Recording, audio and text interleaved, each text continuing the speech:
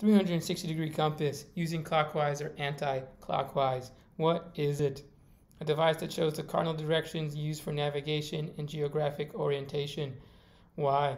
Helps in finding your way while hiking or when you get lost. Interesting fact, stingrays mainly feed on mollusks, crustaceans such as crabs, clams, oysters, sea snails, and small fish. Now let's go ahead and take a look at the steps. Step 1, clockwise goes to the right. Step 2, anti-clockwise goes to the left. So before we go ahead and take a look at the examples, let's go ahead and put our mouse or finger on it on the starting point, which is 0 degrees. As you may see, that is also 360 degrees there. And that's because that is a complete circle, and a complete circle is 360 degrees. So that in this case, the starting point and the end point are at the same location. Okay, and also if you go throughout the 360-degree compass and you add the two numbers together, all of them will be 360 degrees. So let's go ahead and read the first question or example. What letter is at anti-clockwise 120 degrees? So we're going anti-clockwise, we're going to the left, and we're going to use the inner numbers. Let's go ahead and start counting up. So we're at 0, 10, 20, 30, and so forth and so on until we get to 90, 100, 110, and 120. And this means letter R is our answer. Let's go ahead and move our mouse to the starting point, which is 0 degrees. And let's go ahead and read the first or next example. What letter is at clockwise 100 degrees? So we're going clockwise, going to the right, which means we need to use the outer numbers. So let's go ahead and start counting up. 0, 10, 20, 30, and so forth and so on until we get to 90. And next we get to 100 degrees, which means our answer is letter H. Okay, let's go ahead and move our mouse or cursor to the starting point. Let's read the next question, which is what letter is at clockwise 285 degrees? So in this case, we're going clockwise, which means we're going to the right, which means we're using the outer numbers. Okay, so let's go ahead and start counting up. 0, 10, 20, 30, and so forth and so on until we get to 90, 100, 110, 120, and so forth and so on until we get to 180. And remember, we're still using the outer numbers, so 190, 200, 210, and so forth and so on until we get to 270, 280, and finally 285, which is halfway between 280 and 290. So our answer is the letter U. Okay, let's go ahead and put our mouse back at the starting point. Let's go ahead and read the next example. What letter is at anti-clockwise 220 degrees, which means we're going to the left, which means we need to use the inner numbers. So let's go ahead and start counting up. So 0, 10, 20, 30, and so forth and so on until we get to 90, 100, 110, 120, and so forth and so on until we get to 180. And remember, we're using the inner numbers, so it's 190, 200, 210, and finally 220, which means our answer is the letter K. Okay, let's go ahead and talk about different questions that you may see with the 360-degree compass.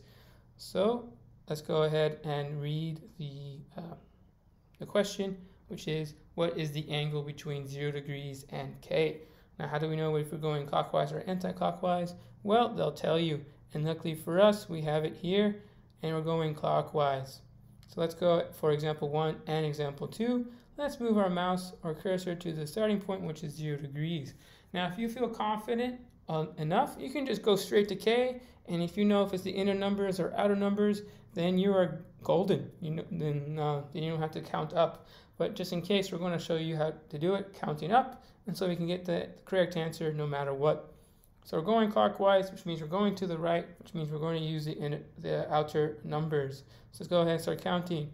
0, 10, 20, 30, and so forth and so on until we get to 90, 100, 110, 120, 130, and finally 140 degrees, and we reach letter K. So our answer is going to be 140 degrees. Let's go ahead, put our mouse back at the starting point, and let's move on to the next example. What is the angle between 0 degrees and M? Okay, so some of you may feel confident enough to go straight to M, and if you don't, go ahead and start counting. No big deal. So let's go ahead and start counting. Since we're going clockwise, we're going to the right, start counting up. 0, 10 degrees, 20, 30, 40, and so forth and so on until we get to 90, 100, 110, and so forth and so on. And we finally get to 150 degrees, 160 degrees. Now we reached M. Okay, so we're using the outer numbers, so we need to find what's halfway between 160 and 170, which in this case is going to be 165 degrees. Okay, let's go ahead and put our mouse back at the starting point, and we're going to take a look at example 3, which is what is the angle between 0 degrees and M? And then how do we know if we're going clockwise or anti-clockwise? It tells us right above it, says going anti-clockwise for example 3 and 4. Since we're going anti-clockwise, we're going to the left, which means we need to use the inner numbers, and we need to find M. So 0, 10, 20, and so forth and so on until 90, 100, 110, 120, so forth and so on until we get 180. Now remember, we're using the inner numbers, so 190, 200, we passed it. No big deal. So that means we're halfway in between 190 and 200, which means we are at 195 degrees. Now, if you notice, I talked about at the beginning where if you add the two numbers together at the same location, you'll get 360 degrees. So if you add 165 plus 195, you will get that. So let's go ahead, move our mouse back to the starting point. Let's read the next example. What is the angle between 0 degrees and S?